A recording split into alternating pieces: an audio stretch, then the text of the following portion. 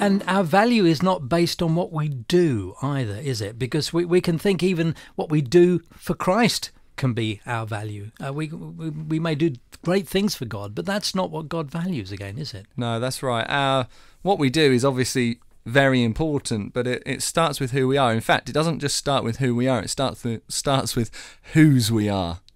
Okay. And the fact that we are God's treasured possession, I think that is the beginning, the foundation block of identity, because identity, it comes from your father. If you think even in science, we've got the X and the Y chromosome, and only the father can determine the gender of the child. And I think that's an amazing kind of picture, even in the physical, that actually we need a father to tell us who we are. We need a father to define our identity.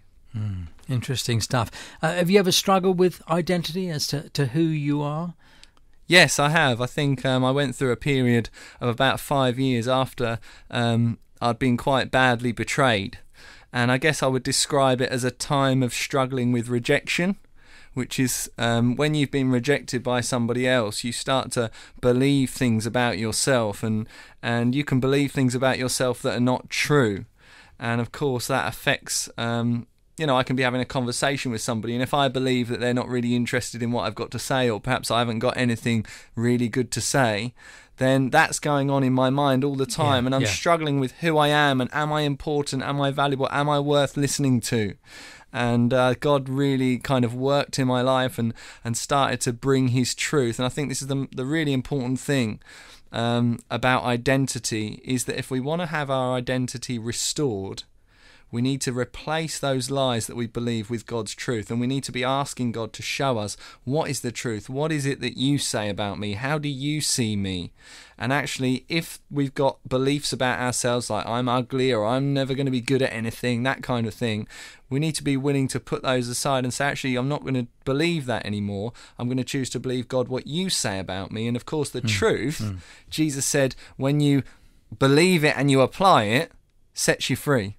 So it's not what we look like, it's not what we do, it's not our successes or failures, it's what God thinks of us that gives us our identity. That's right. And some of the things that God says, I mean, one of them is that he says that we're chosen. And he's chosen us. I don't know if you've ever thought about that. Sometimes we think that we chose to follow Jesus and we chose to be one of his children. But actually the Bible says... you did not choose me, I chose you and appointed you. Jesus said this to his disciples, didn't he? That's right. In John 15, he says, I've chosen you. And another one is that we're accepted. And all these things, and it's not based on what we've done. Actually, it's based on what Jesus has done. Actually, it's in spite of who we are. Why not start your day with Inspirational Breakfast, Monday to Fridays from 7 a.m, only on Premier Christian Radio, where faith comes to life.